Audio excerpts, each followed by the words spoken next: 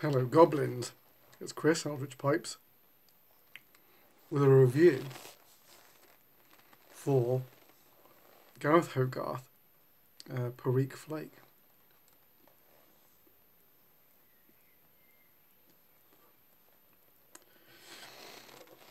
This is kind of interesting.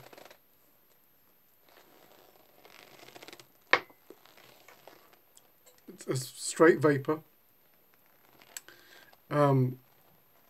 but not in the style of the kind of the lighter ones like Solani 633 or something like that. This, funnily enough, because I was smoking Dunhill Dark Flake last time, it's very similar.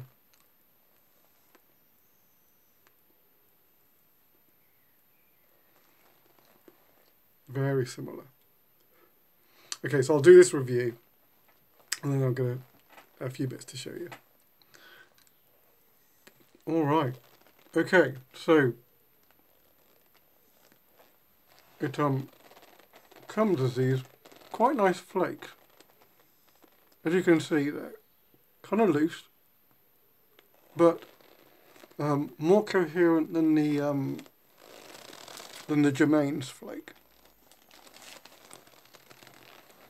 So somewhere between those lovely Dunhill flakes or the McBaron flakes that are kind of perfect, and then the Germain's flake at the other end, which is barely a flake at all. These kind of like sit somewhere in between. Almost, it's like broken flake, but they're still just about hanging together.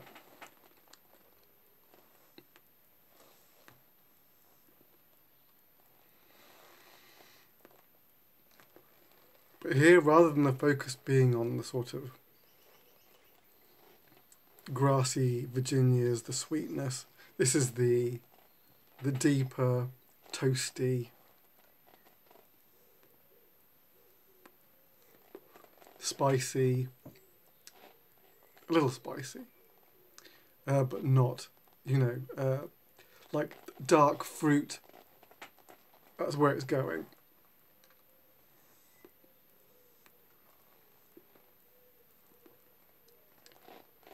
It's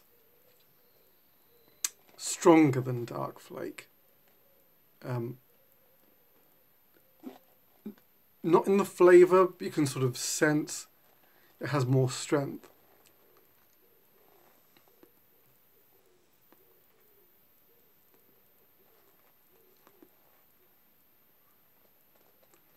But it's a really nice sort of full-bodied smoke.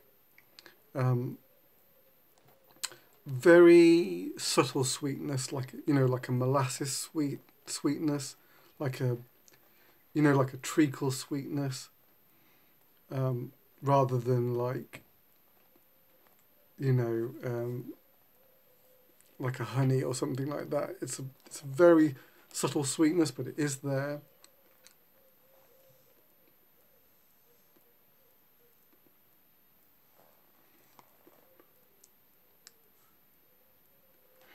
I would say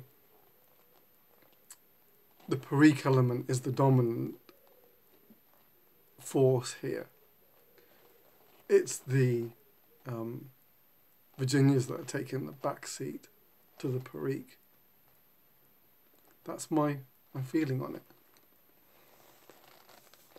I was a little worried about smoking this one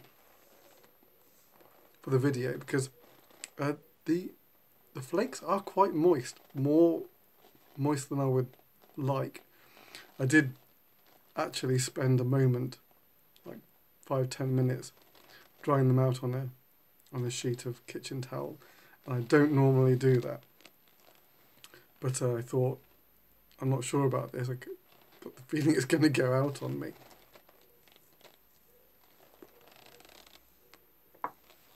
But so far, it's smoking quite well.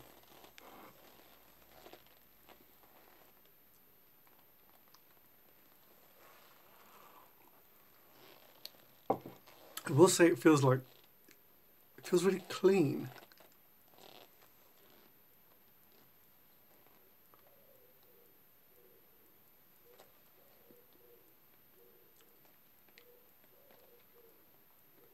for all its sort of strength, it's kind of, you sort of taste it and exhale, and it kind of leaves. It's like Latakia blends, they kind of like, they cling to you, if you know what I mean. This kind of, it feels really clean.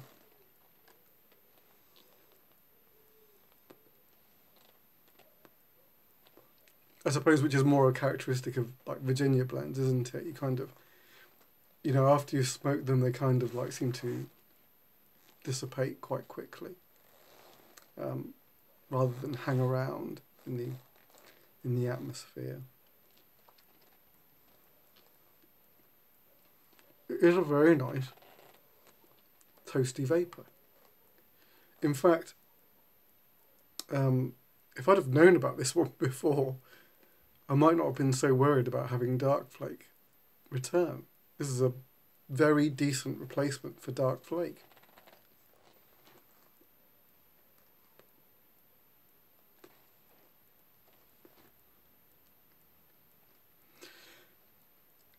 How odd that I hadn't tried it sooner.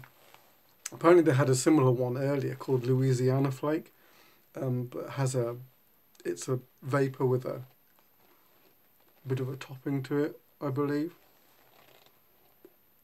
to sort of amp up the sweetness. I'm actually just going to have to deal with this. It's just getting a little bit clogged at the bottom. I wonder if that's to do with the dampness of the tobacco.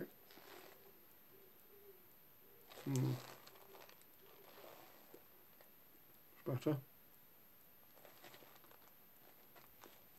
From the look of the pipe cleaner, possibly could do with a little bit more drying out,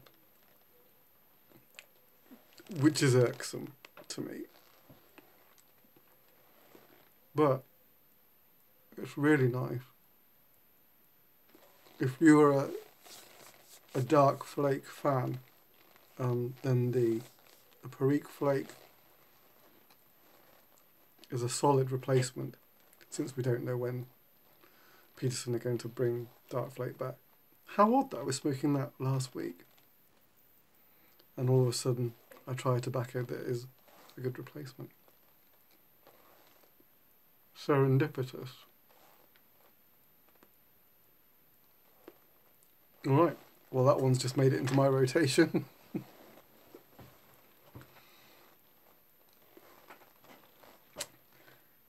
Strange times we live in. Have I said that before? I actually was waiting for another tobacco delivery from the States. I mentioned it in a video or two ago. And I'd started to become a little concerned about where it was. It had been a while since it was posted. We finally looked at the tracking, and it's mental. It's just been going round the houses in the States. Hopefully it's left the States now, and hopefully I'll have it sometime this week coming, but I guess it's just everything's gone mental. Another little resin test.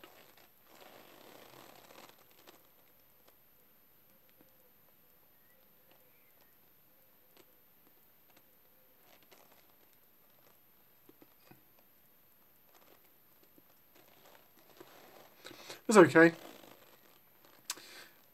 I'm trying to get it so that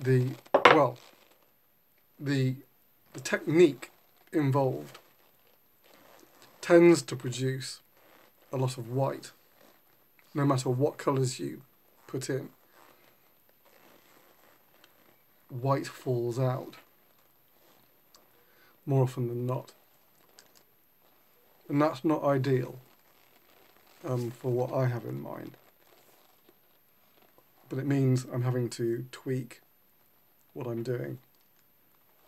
And at the moment I'm sort of flying blind. But give me another couple of weeks. And I've got a few ideas on the go.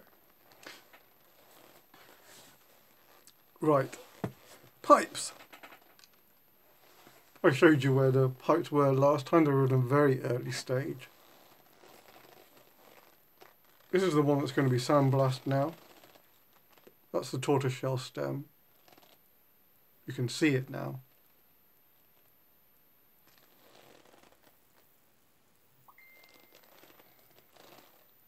That's going to get sandblasted. Looking very good. That one's a commission, so it won't be available. But here's the finished smooth that is now up on the Etsy site. So if you want it, you can go grab it there.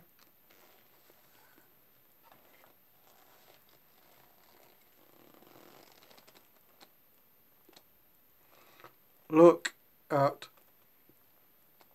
the grain on that.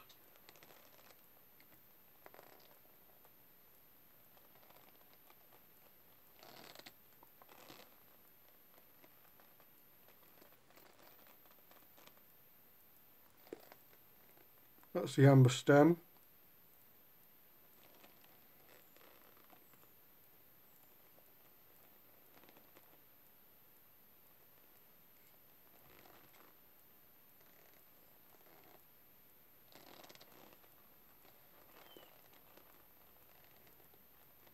Plateau rim. Oh yeah, there she is.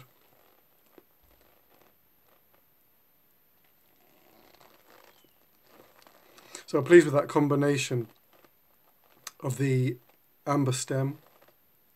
I think it works quite well. Very pleased. A really lovely little smooth. I say little, 7.5 inches long. The chamber is 2.5 inches deep. So, I mean, this is a solid reading pipe. You can go for a big book. Alright. That's it for now.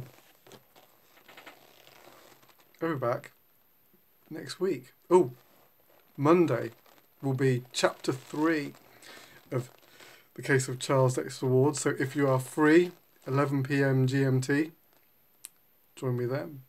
Till then, take it easy. I'll see you soon. Ta-da.